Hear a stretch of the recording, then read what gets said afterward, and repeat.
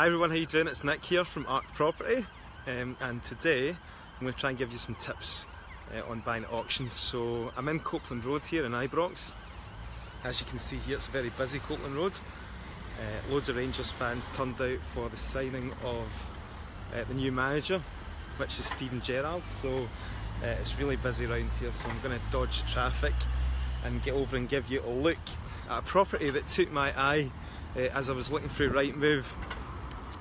It's on at a guide price of £8,000, and I thought this is too good to be true, so I thought I'd come down and have a closer look. Now,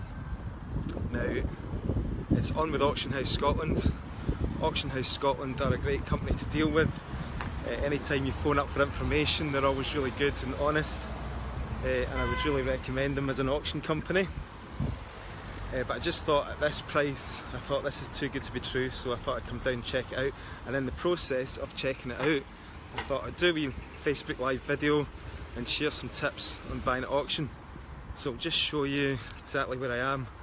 In the Copeland Road, top floor flat, that's the one that's in the auction. So firstly, I'm going to give you just a couple of tips on how to do your due diligence when you're going to buy at auction. So number one, obviously you phone up the company, you try and get as much information as possible. You ask, is there anything wrong with the property? A lot of the time they won't know. You know, it's not really their job to tell you what's wrong with the property. You really need to find it out yourself. So what you're asking for is a home report if there is one. If the property, this one here is actually uninhabitable, so there is no home report. So really what you're relying on next is a legal pack, which hopefully should tell you what the problems are and why it's in the auction, why it's so cheap. Because a 2-bedroom flat on this street normally goes for, well, done up, they're going for about 90 to 100,000 at the moment.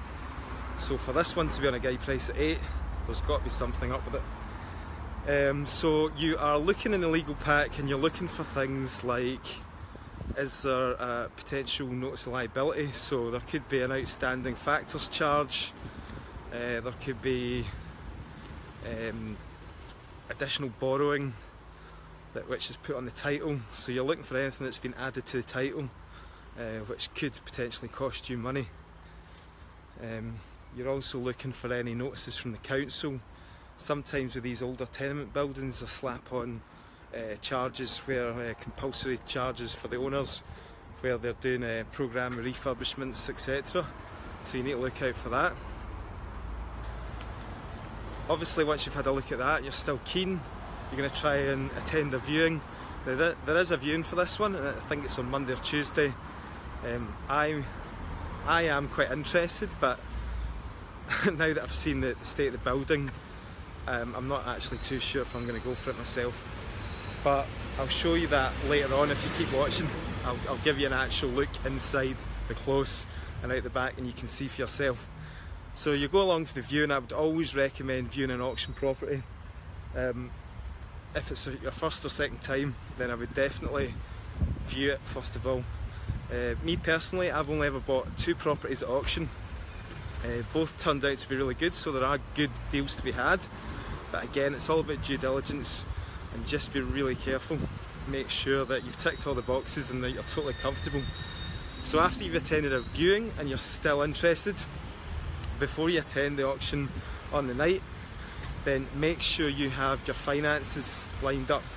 So really important to complete quick on an auction property. So if you're the successful bidder, they're going to ask you for a 10% deposit.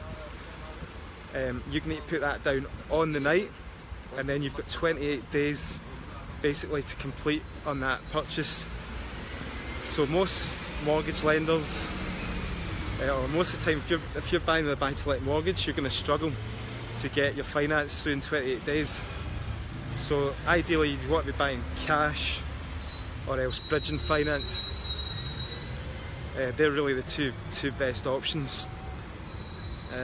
I just think it's too risky if you go down buy-to-let mortgage or limited company buy-to-let. There's just too much that can go wrong, and then potentially you could lose out on money.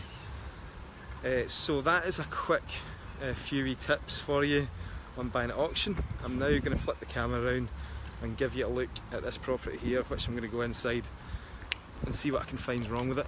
Interestingly enough, I was here about a year ago looking at this property here, which is the ground floor. It was on with Wilson's Auctions, and I actually was going to go for it at the auction, and then they pulled it last minute, a couple of days before.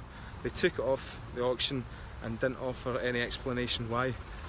So it is a real interesting one for me. So I'm going to flip it round here. So as you come down here, this is Copeland Road. As I said before, flats are going for between, well, up to 100,000 here for a 2-bedroom flat. And as I come in the door here, I can see straight away that this is really badly maintained. There's cracks everywhere here. The main buzzer entry system's not working. Here's more cracks right up here. There's no lighting or anything close, and it's a bit spooky when you walk in. So you can see there, this flat's obviously empty. This is the one I viewed a year ago, and really in bad condition. So we'll flip it round again. So it is it's a bit spooky in here actually. I don't think there's anybody living in this block, maybe one person. So as you can see here, look at the state of this. So there's obviously serious structural problems. You can see that straight away in this building. Now, as I walk up, you can also see that there's been a fire at some point. Scotch marks here, right the way up the close. As you can see there, it's not in good condition. I'll just go right the way up to top floor and see.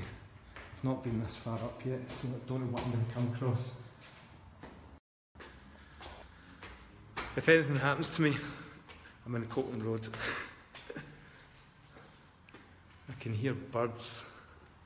If you look at the internal photos, of this one, you can see that a lot of the ceilings come in, so the roof's obviously needing a lot of repair as well.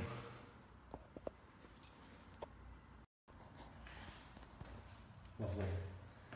I'm sure there's a few pigeons living in there. Probably a few dead pigeons. As you can see, a lot of the plaster's come away. Right, so what you need to be careful here is, this building has fallen into a state of disrepair, and if you buy this, you could be potentially buying into a lemon, because how are you going to get all the owners? It's obvious there's no factor, so if it's factored and there's a property management company in charge who's chasing all the owners for the money to do the place up, then that's fine. But if you buy this and you want to do the work, get the building sorted, and a lot of the owners are not willing to put their hand in their pocket or willing to come together to get something done, then you could have this as a liability, and you could be sat on this for a long time without it earning, because you're not going to be able to sell it on. There's no lender going to lend on this. There's no decent tenants going to live in a close like this, so you're going to be stuck with this for a while. So you need to figure out whether it's actually worth it. I mean, everything can be fixed, everything can be repaired, and there are grants out there as well. If I take you out the back here, I'm going to give you a look at this end wall here. If you look, the flat's up there on the top floor somewhere, and if you look there, there's a huge crack running right down the side of the building. So, cracks all over, guys. Major structural problems. I don't know, I'm not a structural engineer, but you definitely need to get somebody in here to assess this building. It probably needs to be underpinned, I don't know, dug up, new foundations laid. I'm not an expert, but there's going to be a serious amount of money needing spent. Like I said, you can get grants that'll pay 50%. I have heard of buildings getting grants around here, but what you need to do is you need to get all the owners on side, and obviously they need to put their hands in their pockets as well. So that's going to be the challenge with this one. And most of them look like they've been empty for a while. If you look up here, you can see that's where the fire was, look. That's obviously the fire that's affected the close as well. I did see somebody actually in one of these properties just there. Somebody just shut a window. So there is people living here. Wonder if they would know exactly what's going on. Maybe I'll just chap a door and see.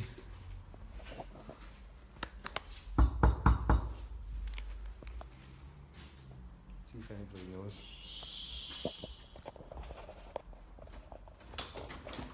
Hi, how you doing? I was just wondering, I was looking at this flat, there's one for sale at the top, and I was wondering, do you know what's going on with this building? Is there like, it looks like it's a lot of cracks and bad condition. So yeah, just spoke with the lady there. So there is somebody living in the building. She says that there's a few tenants. Obviously she's just a tenant, so she doesn't know, you know, what's happening with the building. So I didn't want to film her either because she's in her own home and that would be unfair. So yeah, it's just, that's another thing you can do, guys. Another tip: try and speak to the neighbours, see if they'll give you any information on what's going on as well. Sometimes you'll be surprised.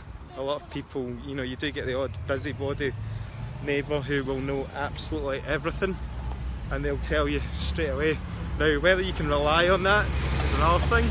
That might not be fact, but just another tip: try and speak to as many people as possible. So there you go. This guy's letting me go here, but I'm sorry. There you have it. Are there any questions? I know I've not got a lot of people looking, viewing it, this Facebook Live, but are there any questions here about auction properties in general before I go? Or else, are there any questions about the new Rangers manager? Because he's about to be unveiled on the steps of Ibrox, or maybe has been already. Harvey, how you doing? Good to see you. Hope you're busy. Copeland Road, Ibrox, 2-bedroom flat for £8,000, guide price. Do you have a hope in hell of getting it for 8 grand? Absolutely not. That's going to go for way over. Somebody will take a risk on it. It is a risk, and it's going to be a long-term thing because that building is not going to be resolved anytime soon. Good to talk to you guys. Hope you found that useful. I'll be doing more Facebook Lives in the future and trying to offer some value for people who are new to property investing. Have a great weekend, and I'll speak to you next